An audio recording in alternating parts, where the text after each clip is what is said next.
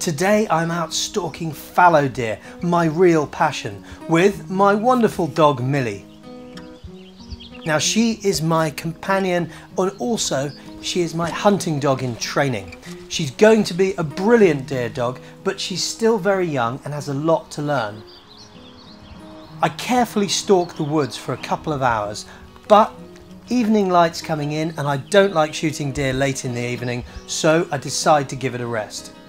The local deer can rest easy right now, but I'll be back tomorrow, crack of dawn, with my brand new rifle in hand, and I can't wait to try it out in anger.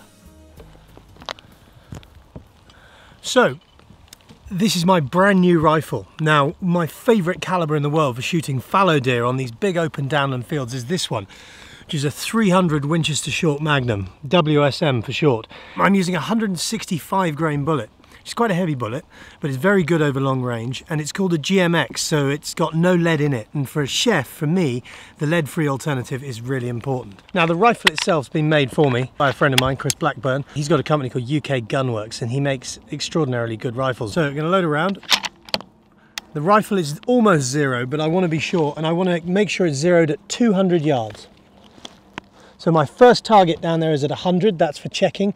Then I have a steel muntjac at 200. Right, here we go. So, it's hit the muntjac all right in the head, but it's hit it a little bit low.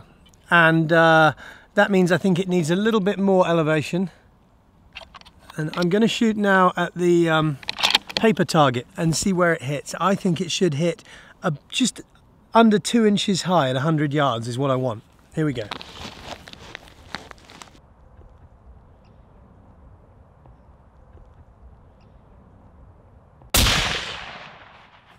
There you are, a perfect hit, exactly 1.5 inches above the centre of the bull. That is on the money at 200 yards. Perfection. So what I'm going to do now is go indoors and I'm going to reset the scope so 0 is at that point, and from then on I can calculate using the computer what the bullet drop is all the way out to 500 yards and it will be on the money. There are a number of apps available to help the deer stalker calibrate the rifle perfectly. I'm using a Swarovski scope, therefore I'm using their app. It's very easy to use. I found it works amazingly well, particularly with these ballistic turret scopes that I like so much. Now with that done, it's finally time to set off. I'm meeting Tom, one of my best friends and a local farmer, who's welcomed me onto his land to bag some deer for the pot. He's got 5 children, another one on the way, and he uses a lot of venison, so I've agreed to help him. So what we're going to do is split up and walk through 2 woods. I'm going to walk through one, Tom's going to walk through one. The wind is blowing this way, so we're going up into the woods with the wind in our face. Basic deer stalking 101.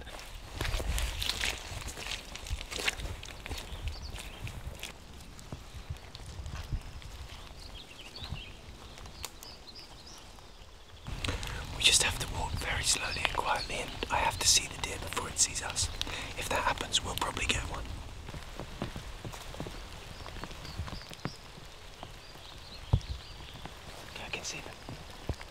Not 10 minutes of careful stalking later, I spot what I'm after.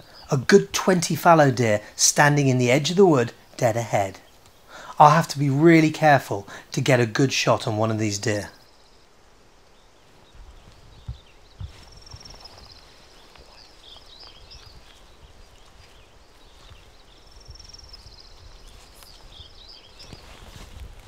Whilst Joe the cameraman has got a view of the deer that shows a branch right in front of it, from where I'm standing I've got a perfect gap in the woods. The shot was good. I saw the hit of the bullet and I know for sure that that deer has been humanely killed. Now we always approach a deer with a loaded rifle, and I wind the scope down to about 4 power in case the deer jumps up and we experience the resurrection. Now we've got to go and look for it. Millie, wait. There we are. Gone about 70 yards. Now, just what I'd expect really with a sort of heart shot. And what's interesting is this is Millie's sort of 7th or 8th outing. And she's amazing. She's walking to heel beautifully. I'm starting to train her on the blood trail. So we're going to use the pluck of this deer and we're going to lay a blood trail for her. So I'm going to point the deer and give her the command. Millie, Millie, find it. Millie, find it. Come on, find it. Find it. Find it. Good girl, Millie. Good girl. Good girl, Millie. That's what we want. Good girl, Millie. Come here. Under 5 minutes and a red kite's already here.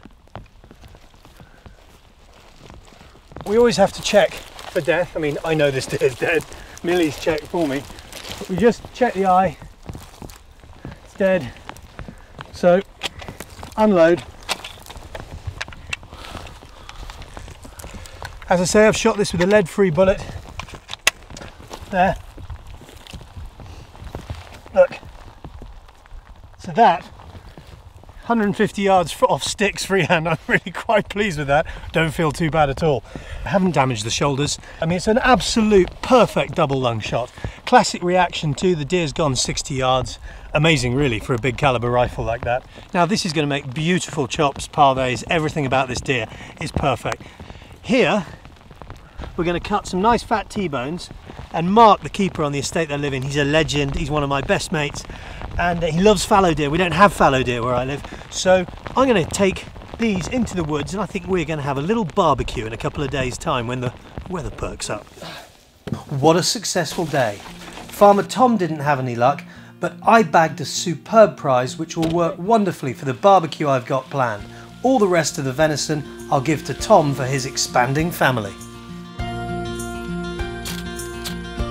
Ye of little faith. Here we go, now the big sprinkle. Now let's have a look at these. Oh, beauty.